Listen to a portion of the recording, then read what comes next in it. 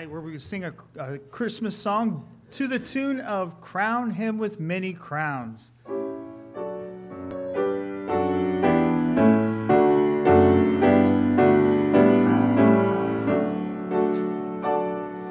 Crown him with many crowns, the King who left his throne, Creator of the universe, born to the world he holds, and with that first drawn breath, the Word has become flesh. Emmanuel has come to us. Oh, crown him all the earth. Crowned by the angel choir, they tell his royal birth. Sing glory in the highest height and peace upon the earth. They break the silent night, announcing endless worth. The King of grace and love is here. Oh, crown him all the world. Crowned by the royal gifts, gold, frankincense, and myrrh, wise men approach this manger throne with honors from afar. Behold the Son of God, and bow down in this place. The Prince of Peace has come to us. Oh, crown him with your praise. Crown him with many crowns, the Lamb upon his throne.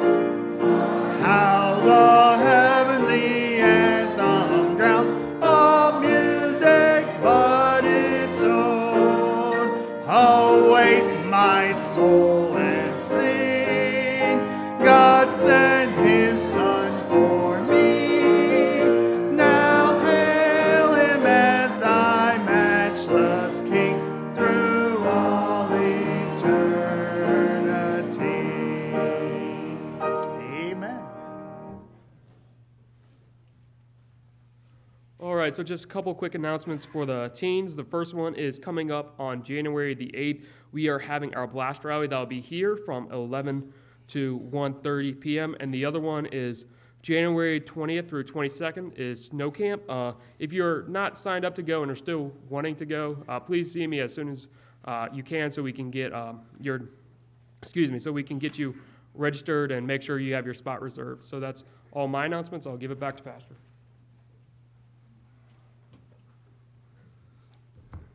All right, I apologize for having a cough drop, but otherwise I won't be able to speak this morning. Let me just say this. Let me give you a couple announcements that are not in the bulletin, okay? So you need to take note of these. First of all, somebody has asked about the update on Josie and Ben.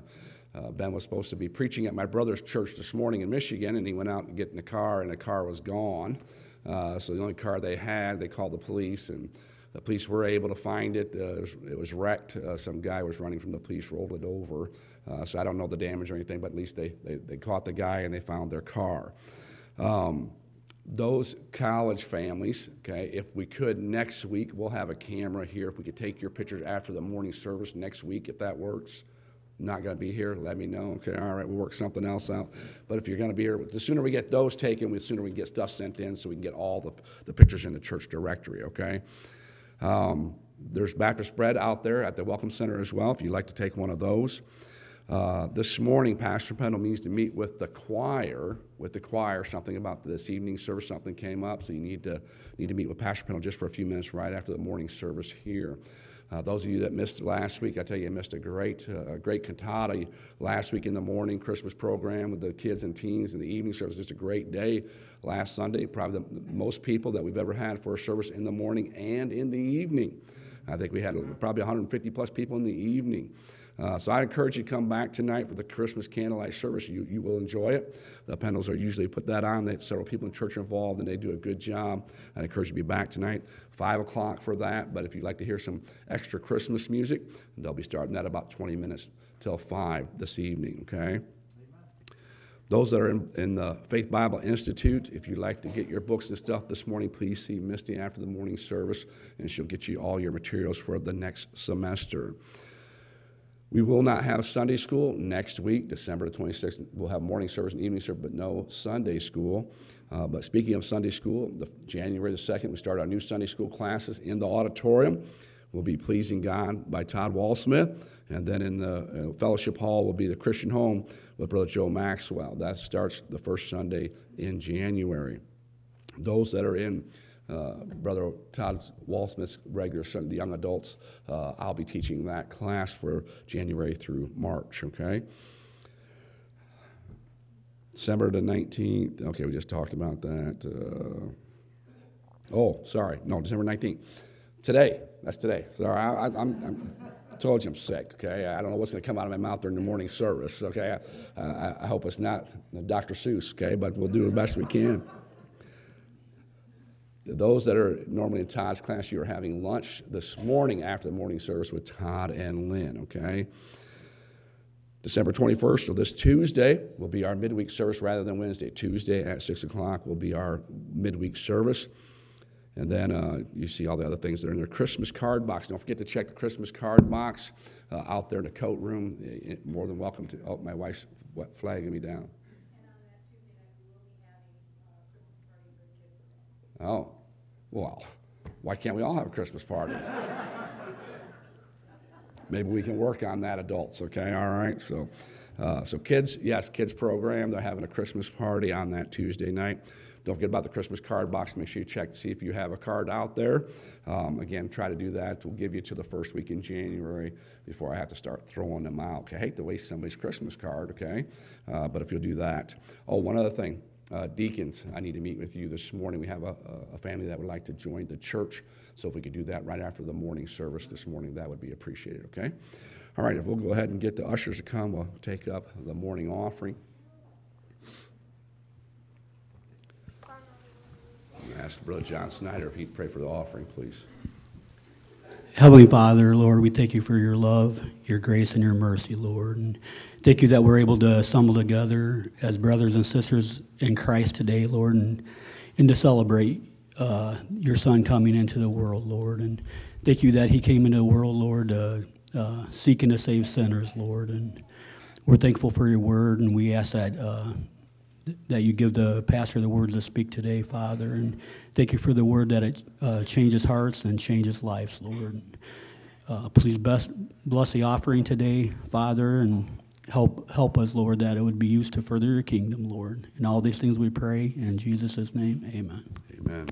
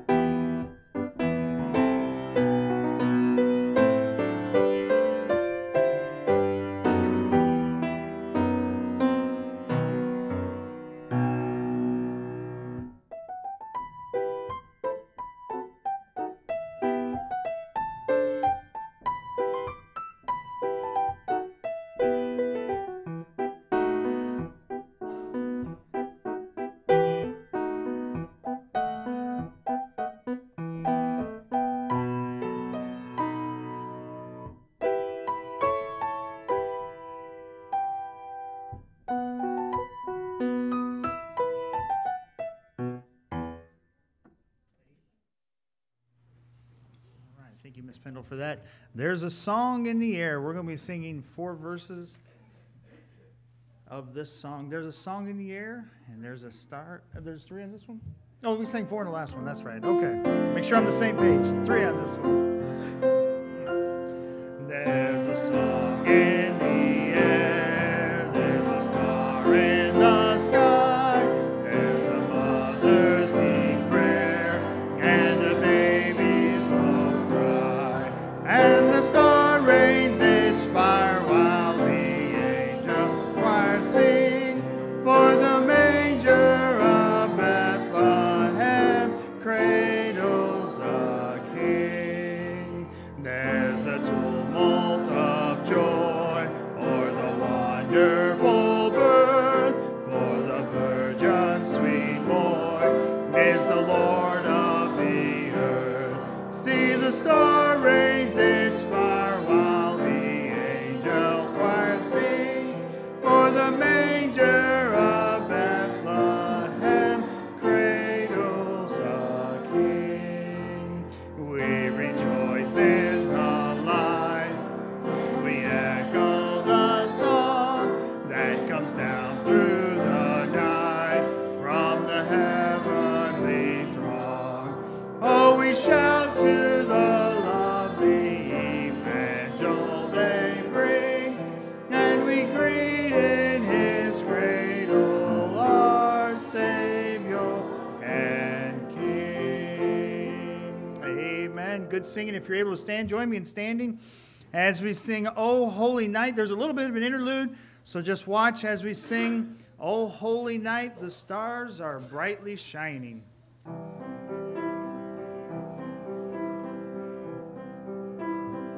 Oh, holy night, the stars are brightly shining. It is the night of the dear Savior's birth. Long lay the world in sin and error pining, till he appeared and the soul left its worth. A thrill of hope, the weary world rejoices, for yonder breaks a new and glorious morn. Fall on your knees, oh, hear the angel voices, oh, night divine, oh, night when Christ was born, oh, night, oh, holy night, oh, night divine.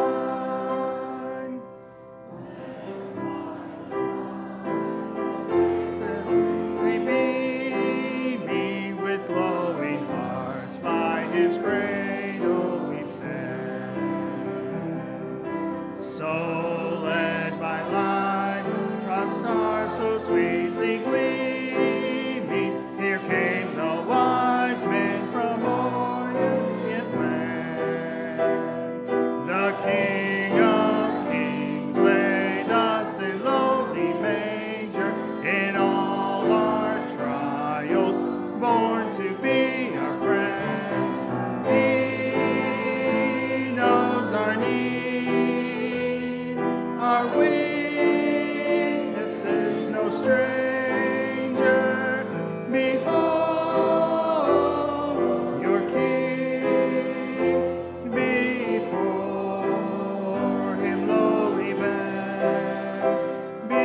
Behold your King, before him lowly bend. He taught us to love one another. His law is love, and his gospel is peace. Chains shall he break, for the slave is our brother, and in his name all oppression shall cease. Sweet hymns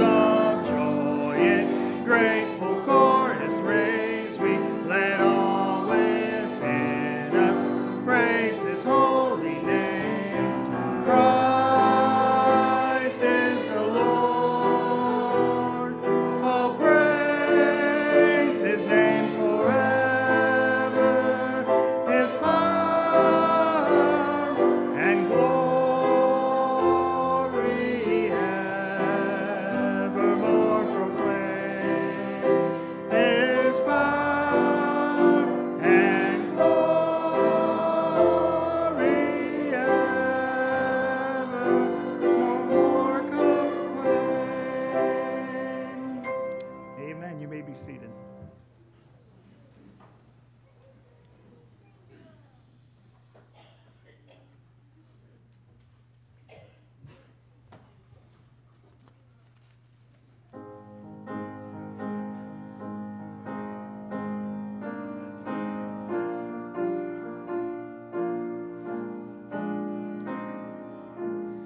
Tell me the story of Jesus. Write on my heart every word. Tell me the story most precious, sweetest that ever was heard. Tell how the angels in chorus sang as they welcomed his birth. Glory to God in the highest, peace and good tidings to earth. Tell me the story of Jesus. Write on my heart every word. Tell me the story most precious, sweetest that ever was heard.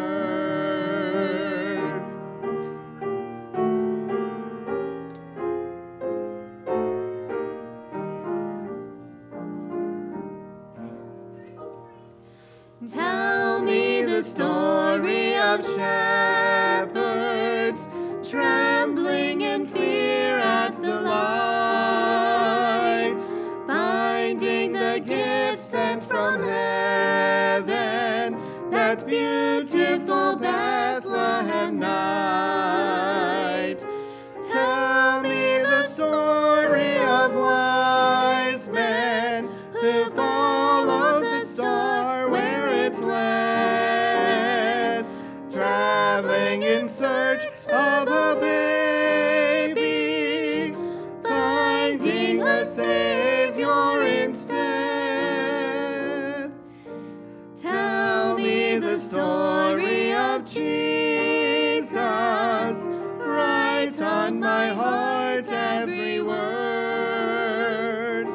Tell me the story most precious, sweetest that ever was heard.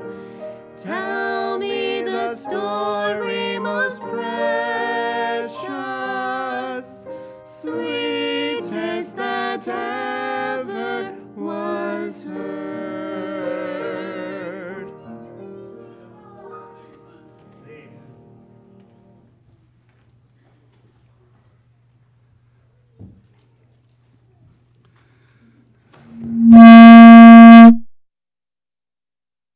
All right, thank you. When you're sick, it affects everything, okay? All right, if you were 4 years old through the 6th grade, 4 years old through the 6th grade,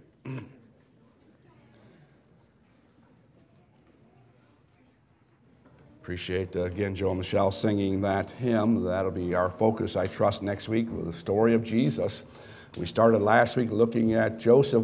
Of all the people God could choose, why did he choose Joseph and why did he choose Mary? And we looked at last week looking at Joseph, and one of the things I believe that God chose Joseph because he was a just man. We looked at that last week. And this week we're going to look at a little bit at Mary. It seems to be maybe perhaps a little bit harder to figure that out. I say that, but you'll see here it's the actions of Mary that I believe why God chose her.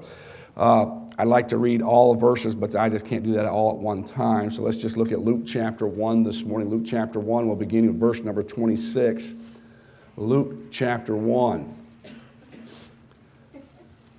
I'm glad I can wait a minute for you to find it. That way my throat can suck on a cough drop a little bit longer, okay? Luke chapter 1, let's read verse 26 down through verse 30 to begin with this morning. And in the 6th month, the angel Gabriel was sent from God unto a city of Galilee named Nazareth, to a virgin espoused to a man whose name was Joseph, of the house of David, and the virgin's name was Mary. And the angel came in unto her and said, Hail, thou art highly favored. The Lord is with thee, blessed art thou among women. And when she saw him, she was troubled at his saying, and cast in her mind what manner of salutations this should be. And the angel said unto her, Fear not, Mary, for thou hast found favor with God. Now, again, obviously, we're talking about Mary, and we know that Mary, what an honor it was to be Jesus' mother. Okay, there's no doubt about that. But as we go through things here, remember, we're looking at what the Bible says, and perhaps I trust you'll look at things from the Bible perspective and not necessarily what you may have been taught through the years or tradition and things such as that. But we see here this announcement was an angel Gabriel. Isn't that interesting? We hear about angel of the Lord and other angels, but you know what? Very seldom do you have an angel's name mentioned, and here we have the angel Gabriel. Sent by God, it tells us in verse number 26, to give the news to Mary. And the other interesting thing here we see in verse number 27, he's coming to give this message to a specific person. Okay? Look again at verse number 27. To a virgin espoused to a man whose name was Joseph, of the house of David. See, not all the women met the qualifications of the mother of Jesus. So already we shrunk down a pool of, I don't know how many ever women there was in the world, but there was a pool there and a specific person, one who was of the house of David. Okay, so that limits the number of ladies that could be. But notice the other thing we see here about this message that Gabriel brought. It was a message of rejoicing. Look at verse 28. And the angel came into her and said, Hail.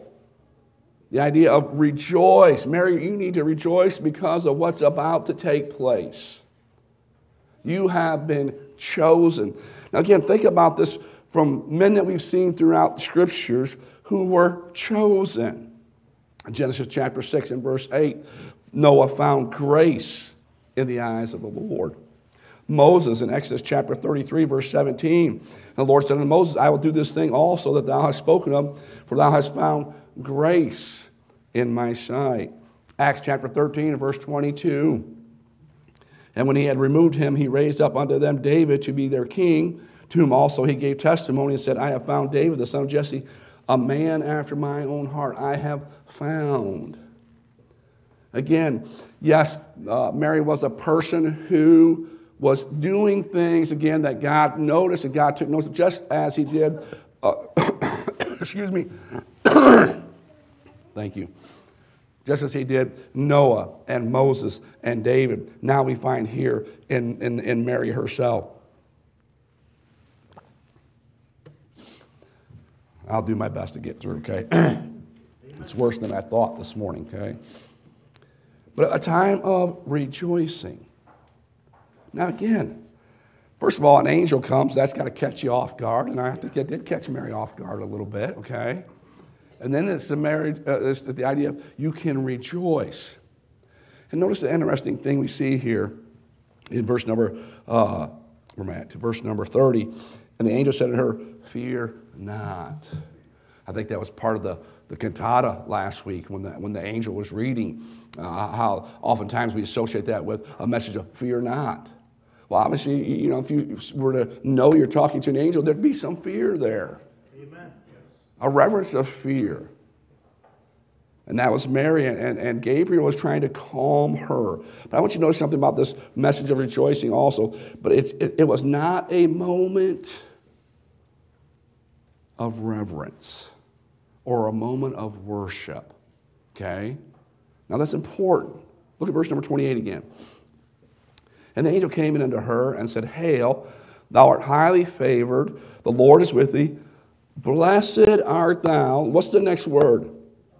Among women. Not above women, but among women. The angel Gabriel came down not to worship Mary. We need to remember that. Again, what a great honor it was for Mary to be chosen by God to carry the Redeemer. But you know what? She was still a woman, not a perfect woman. Just as Moses and Noah and David, none of those people that God has ever chosen have been perfect. But yet God used them. And God used the faithful people. And Mary was one of those. And the angel says, thou art highly favored. Blessed art thou among women. Because, again, I believe the life that she lived. In Revelation chapter 14, verse 7, it says this, saying with a loud voice, fear God and give glory to him, for the hour of his judgment is come, and worship him that made heaven and earth and the sea and the fountains of waters. Who are we to worship? God. Not any other man or woman. It is God and God alone that we are to worship. Do we go around and worship Noah? Do we worship Moses? Do we worship David? Do we worship the Apostle Paul? We are not to worship anybody other than God himself. Then in verses 29 and 30 we see, again, because it says in verse 29, and when she saw him, she was troubled at his saying and cast in her mind what manner of salutation this should be.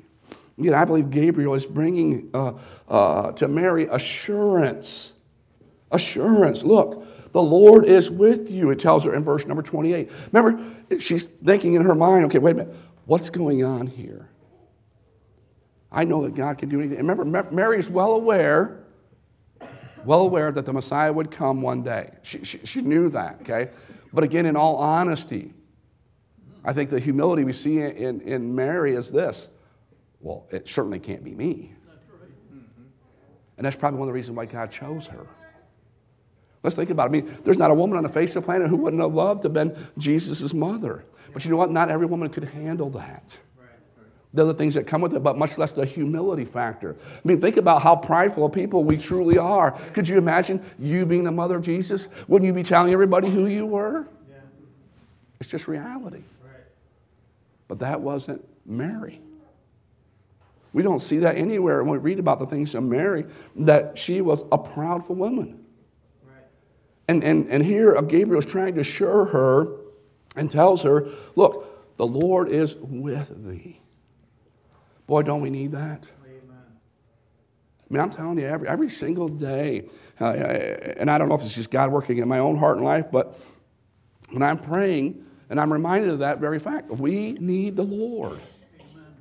I don't care what's going on through the day. I don't even know what's going to happen in the day, and neither do you. But you know what? I know I need the Lord. Amen. And for you and I to get up in the morning and go about our business with no thought of needing the Lord, boy, we're in trouble. You need the Lord. I don't care how faithful a person you are or not, you still need the Lord. Notice as he continues on with this assurance in verses 31 through 33, it says this, and behold, thou shalt conceive in thy womb, and bring forth a son, and shalt call his name Jesus. He shall be great, and shall be called the Son of the Highest, and the Lord God shall give unto him the throne of his father David. And he shall reign over the house of Jacob forever, and the kingdom there shall be no end. Again, he's reminding her. Remember, Mary knows, but he's reminding her of what? Of prophecy. He's reminding her, look, you've been taught this. We know, and all the children of Israel, the Hebrew, they knew that one day a Messiah would come and he'd be born of a virgin. They all knew that. And Gabriel is reminding Mary of that very thing. She needs to be assured that what she is being taught or what she's being told is truly going to come to pass. And it's nothing more than something that she already knew. She needs to be reminded that it's fulfilled prophecy. Somebody gave me this morning. It's called the 'Twas the Night Jesus Came. So I'd like to read that to you. As we think about prophecy, you can go back and look into scriptures how that God prophesied. It goes clear back to Genesis chapter 3 and verse 15, where it talks about the first prophecy of the fact that Jesus would be born of a virgin, okay? He'd be born to come and to conquer sin and death, okay? Prophecy. What do we know about prophecy? It was fulfilled. Amen. And what do you need to know about prophecy? All prophecy will be fulfilled. If it hasn't been fulfilled yet, it will be fulfilled. Because God always keeps his word. It says, 'twas a night Jesus came, and all through the house, not a person was praying, not one in the house. The Bibles were left on the shelf without care, for no one thought that Jesus would come there. The children were dressing to crawl into bed, not once ever kneeling or bowing a head. And Mom in a rocker with baby in her lap was watching the late show while I took a nap. When out of the east there rose such a clatter, I sprang to my feet to see what was the matter. Away to the window I flew like a flash, tore open the shutters and lifted the sash. When what to my wondering eyes should appear, but angels proclaiming that Jesus was here. The light of his face made me cover my head. It was Jesus returning, just as he said. And though I possessed worldly wisdom and wealth, I cried when I saw him in spite of myself. In the book of life, which he held in his hand, was written the name of every saved man. He spoke not a word as he searched for my name. When he said, "It's not here," my head hung in shame. The people whose names had been written with love, he gathered to take to his Father above. But those who were ready, he rose without a sound, while all the rest were left standing around. I fell to my knees, but it was too late. I had waited too long and thus sealed my fate. I stood and I cried as they rose out of sight, "Oh, if only I'd known that this was the night." In the words of this poem, the meaning is clear. The coming of Jesus is now drawing near. There's only one life, and when comes the last call, we'll find that the Bible was true after all. And the reality is, God's Word does tell us that Jesus will rapture the church. There will be a second coming of Christ. And here's the thing, are you ready? All around us, people are talking about what's going on in the world. It's just prophecy being fulfilled. Jesus' rapturing the church away is just around the corner. I don't know when that'll be, but I'm telling you, the things that we're seeing take place makes it seem like it could be today. It could be tomorrow. It could be before the week's over. Are you ready? I know it's just a track, but real food for thought. Is your name written in the Lamb's Book of Life? Because when Christ raptures the church out, it'll only be those whose names are written in the Lamb's Book of Life. Amen. He's reminding her of prophecy, but he's also reminding her of God's power. Verse 35 says this, "And the angel answered and said unto her, The Holy Ghost shall come upon thee, and the power of the highest shall overshadow thee. Therefore also the holy thing which shall be born of thee shall be called the Son of God. And behold, thy cousin Elizabeth, she hath also conceived a son in her old age, and this is the 6th month with her, who was called barren. For with God nothing shall be impossible." Gabriel angel, again, is assuring Mary of the prophecy that's going to be filled in the power of God. You know your cousin Elizabeth, who can't have children. She is now 6 months along. Yes, even in her old age, she is about to bear a child. Why? Because nothing with God is impossible. Yes, we know, we understand here that you know what? This is going to be a miracle of God. You will not be able to comprehend it. You will not be able to understand it. But it's the power of God that can take somebody like Mary and allow her to carry the Savior. Notice some of the actions we find of Mary. Verse number 34. Then said Mary unto the angel, How shall this be, seeing I know not a man? Again, one of the qualifications, it couldn't just be any woman. It had to be a woman who was morally pure. Amen. And again, we live in a society today where that's hard to find. And again, you know, the coming of Jesus the first time was all in God's plan, all in God's timing. Could you imagine if Jesus were to come today to be born of a virgin? That'd be probably a tough call to find, wouldn't it? We live in such an immoral world. And yes, parents, I hate to say, you got a tough job ahead of you. It is important for you to keep your children. And by the way, it doesn't matter if it's a girl or if it's a boy. They still need to be morally pure until God brings that right person along. And they are what? Married. Not engaged. Not a week before. Not the day before. But until you're married. You need to keep yourself morally pure. That's God's plan. We live in a world again today where it seems that they're pushing it. It doesn't matter if you sleep around. Yes, it does. Yes. It matters to God. Amen. And when God was looking, he was looking for somebody who was morally pure. But notice something else we see in verse number 46. And Mary said, my soul doth magnify the Lord.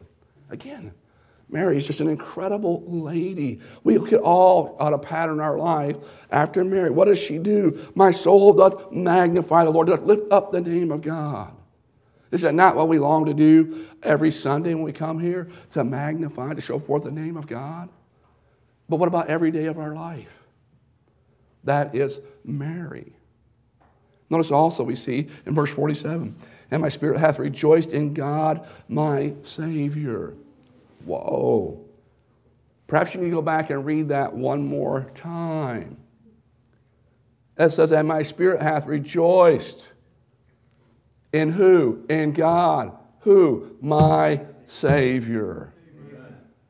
Mary. Morally pure.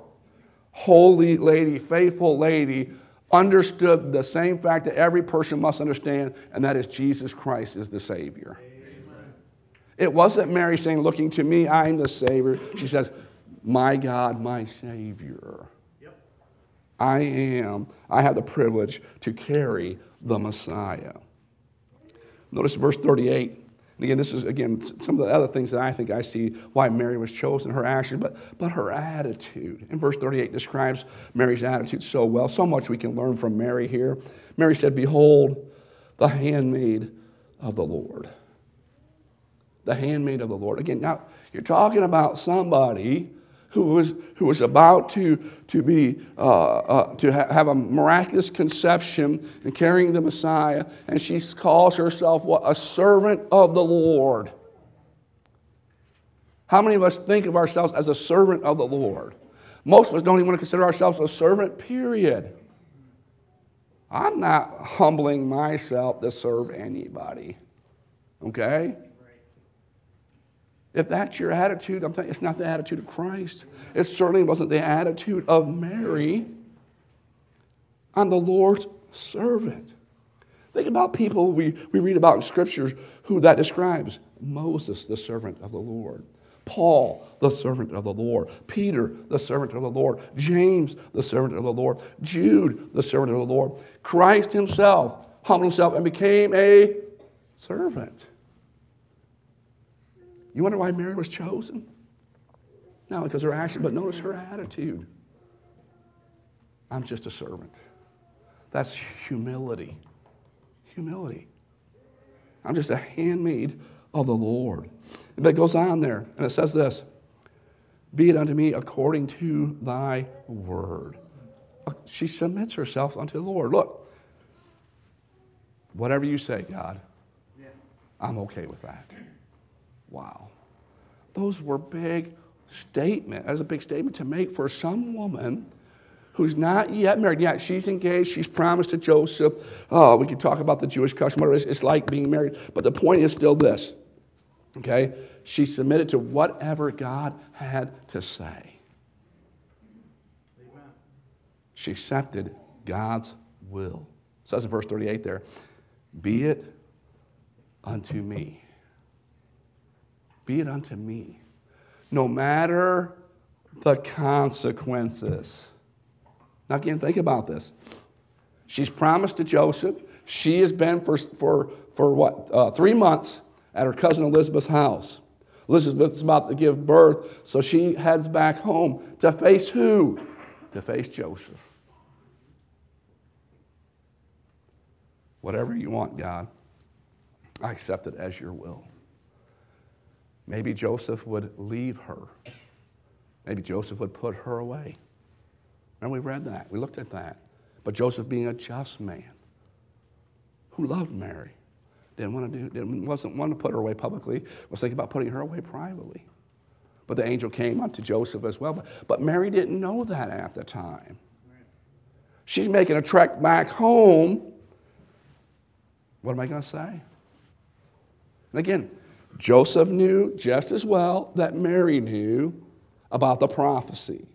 Okay, he knew that. But again, just think about it for one moment. Do you really think, all along, Mary's thinking about, he's not going to believe me, he's not going to believe me. Would you believe her? Knowing the prophecy has not yet been fulfilled?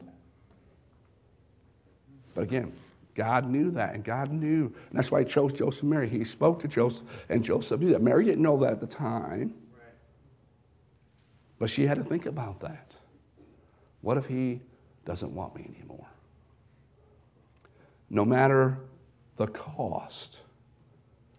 Again, we may think it as common, ordinary place today to see some high school girl pregnant, but not in this day. Think about, remember, Mary was what? A servant of the Lord. She gave God glory. She lived for God. And now she has to face criticism. All the comments made about her, she walked by. I thought she was supposed to be getting married to Joseph. Look at her. She's 3 months along already. Having to live with that. Oh, yes, and they can be telling people, well, it's the Messiah. Well, right, sure it is. That's what I'd tell Joseph too if I were you. Okay? I mean, just think about it. Do you want to be that girl that has to go through that? Again, why did God choose Mary and Joseph? Because most people couldn't have dealt with that. It just really is. We can say it because we read about it. We know that it's Jesus. But you and Mary didn't know that at the time. She's taken the angel's word for it. He proved that to her. But she had to deal with the consequences and all that it cost. Humiliation. Does anybody like to be made fun of, laughed at, mocked? Nobody here likes that. Mary and Joseph had to go through some of those things. Mary's actions and attitude is what set her apart from all the other women. It's not that she was perfect. It's not that she was better. But you know what? God saw in her, the way he saw in Noah, the way he saw in Moses, the way he saw in David, somebody who loved the Lord. That's what he saw. And that's the life that Mary lived. What about you? What about me? Are we ready? As we read that track, are you ready for Jesus returning? Amen. Do you understand the love that Joseph had for Mary? And we are to love one another like that. Love our neighbor as ourselves. Brother Don was talking about that a little bit in Sunday school. You know, we know the 2 commandments, don't we? Love the Lord God with all our heart, soul, mind, and strength, and love thy neighbor as thyself. But reality is this, are we doing that? Are we practicing that on a regular basis? Not just once a day, once a week, once a month, whatever it may be. God loves you. He chose Mary and Joseph to be the mother and to be the stepfather of Joseph, or of Jesus. Jesus came because he loved you and I. He came to be born. He came to go to the cross that he might pay for your sin and for my sin. And Lord willing, we'll look at the life of Jesus next week. While we go stand, we'll have a word of prayer.